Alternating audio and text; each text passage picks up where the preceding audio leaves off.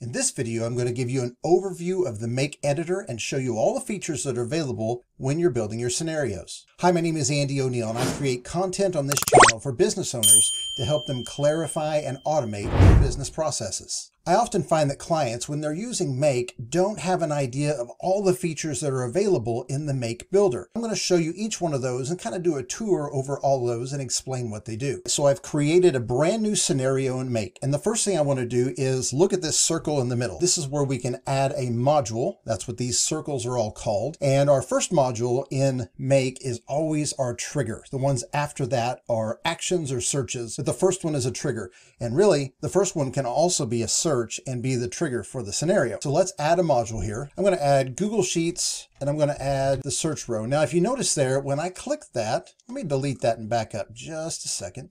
When I click this, I can search for the module I want.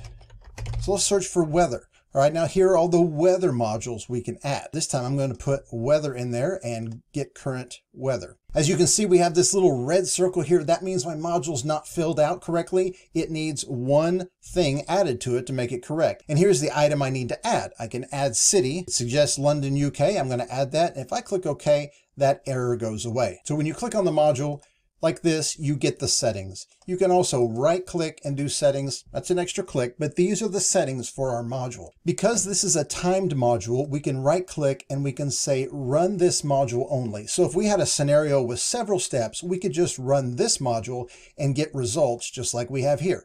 And here is the weather for London in the UK.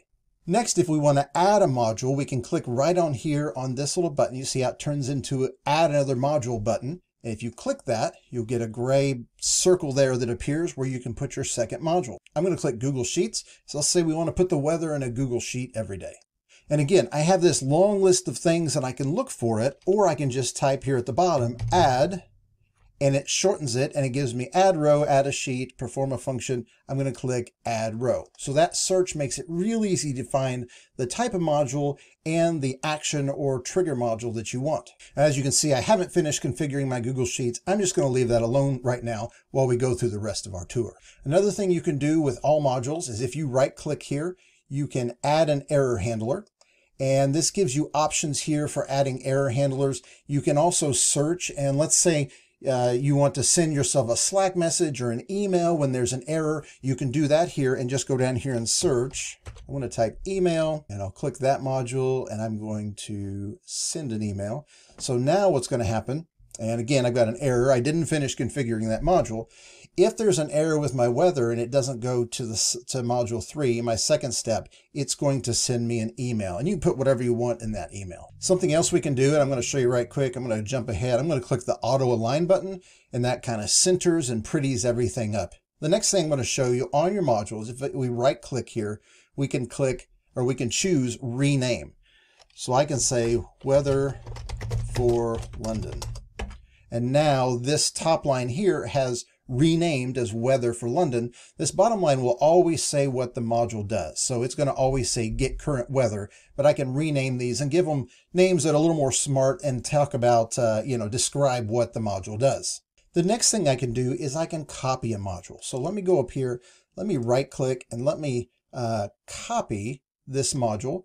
And if I right click and paste, it will add the same module with the same mapping right there. Now let's delete that. That's another option here. Another thing you can do is hold the Shift key on your keyboard and draw a box around modules. I could draw a box around multiple modules. I could draw a box around all of these. And if I hit Control C or I right click and copy them, I can come over here and I can either right click and paste, or I can do a Control V and it will copy those, copy those modules. So you see, and I have an exact copy. Oh, and it automatically tries to auto connect too.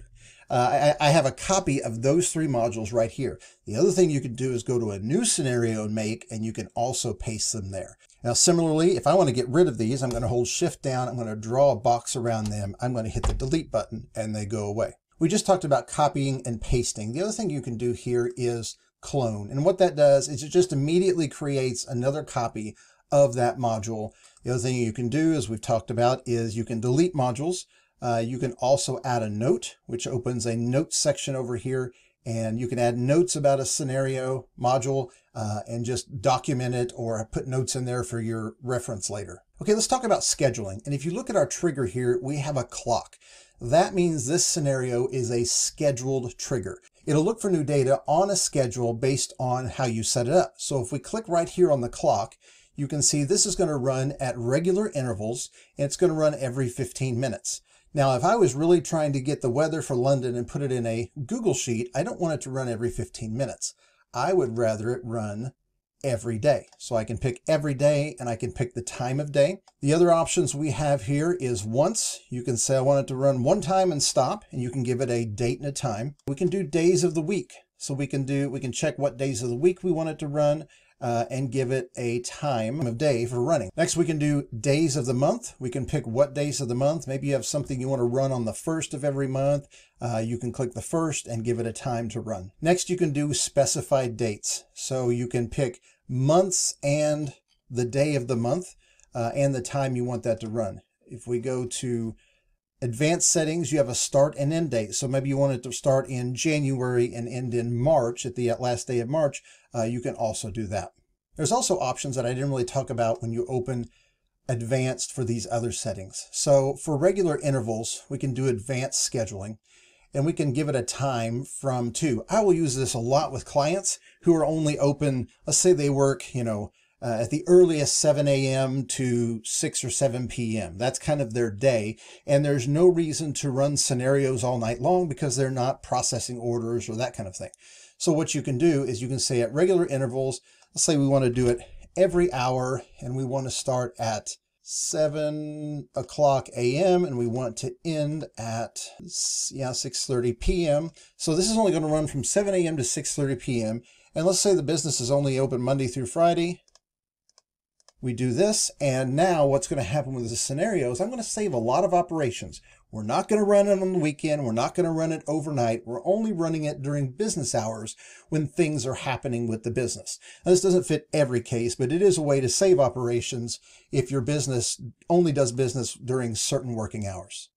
You can also see your scheduling right down here. If I click this and open it, it opens just as if I clicked on the clock. You can also click this play button to run the scenario once, and you can do that manually even when it's off. Right down here, you can turn the scenario on and off. Let's look at the buttons across the bottom. This is the save button. I would tell you save often. I'm going to jump over here to these 3 dots. The reason is every time you save, Make creates a previous version. So you can see here, here's the previous versions of this scenario. And if I want to go back to one of them, I can click here, I'll click OK, and this is the previous version. This version will not stick until you save it. So if I were to refresh the page without saving, I'm going to go back to the version I was at. So it's important to save really often because if you mess up a module, you can go back to that previous version.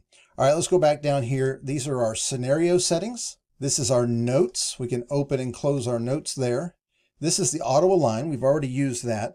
This is an explain flow, and it's kind of neat, but it doesn't really help too much. When you click that, it just has little dots that hover and fly through your scenario. Also on the 3 dots, you can import or export a blueprint. A blueprint is a JSON file, JSON file, that contains all the information about your scenario. So if you had a scenario that you wanted to export, you could click here, save it to your computer, send it to a freelancer or a friend, or give it to other people who use Make.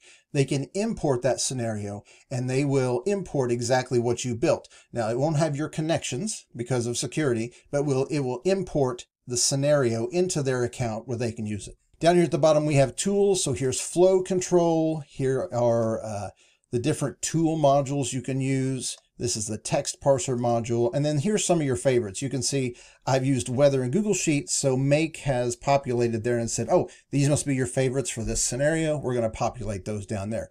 You can also click here to add a new module. Okay, if we exit the edit mode and click on this circle right here, this goes back to our scenario page. Here is a history of all the things that have happened with this scenario. So I ran this once right here. So if I click details, you can see I ran this. Here's the data.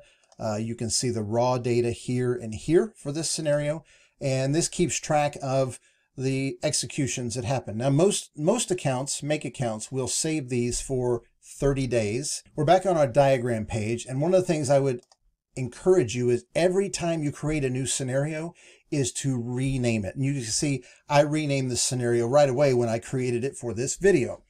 If you don't, you'll get kind of generic names. It'll say weather, Google Sheets, integration, or something like that, which is, you know, if you have several with weather or Google Sheets, that's not going to be very helpful.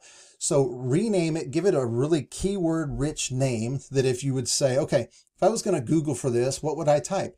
Use those keywords here so when you're searching for your scenarios in Make, they're easier to find. If my scenarios or my scenarios for a client are a part of a process, I'll actually number them 1, 2, 3, 4, whatever, so I know what order they happen in, and they're easy to sort alphabetically. When those numbers are sorted alphabetically, those scenarios are in the order that they happen for my client's process. That's about it for the tour. I want to show you one more trick that you may not know about. But before we do that, if you would hit the like button, maybe subscribe so you don't miss future videos, and check out the playlist of my other Make beginner videos. All right, so we're back in the editor, and let's say you want to add a router right here. So let me actually clone this, put some of our knowledge into good use. And I could add a module, but the other thing I could do is if I drag this to the weather module, Make says, oh, you're trying to connect to this, I'm going to add a router for you. So it automatically adds that router and saves if you click as you're building your scenario. If this video was helpful to you, please hit the like button. It lets me know I'm on the right track in creating content that people want.